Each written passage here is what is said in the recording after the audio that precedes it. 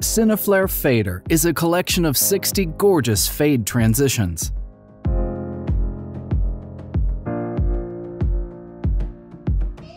Fader was created exclusively for Final Cut Pro X. You can find it in the Titles browser under Cineflare Fader.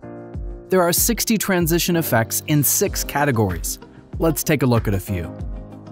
The basic effects have a simple dip to color. Umbra features a colored shape and a cool distortion of the footage.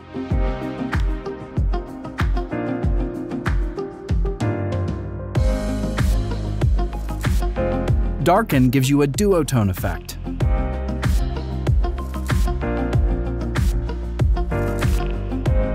Matte effects have a colored matte that moves across the footage.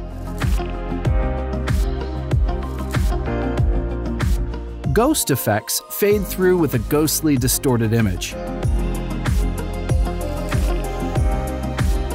And blur effects give you a gorgeous moving blur.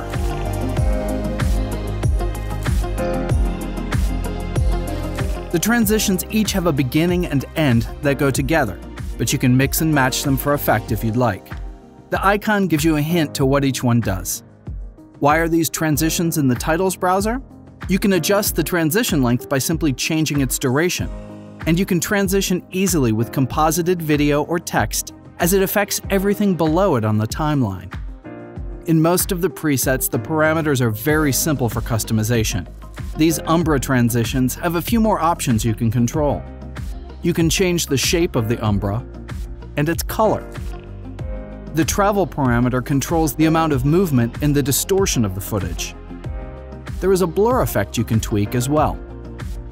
There's an aspect ratio slider you can adjust if you're using different footage that is wider than 16:9 or vertical.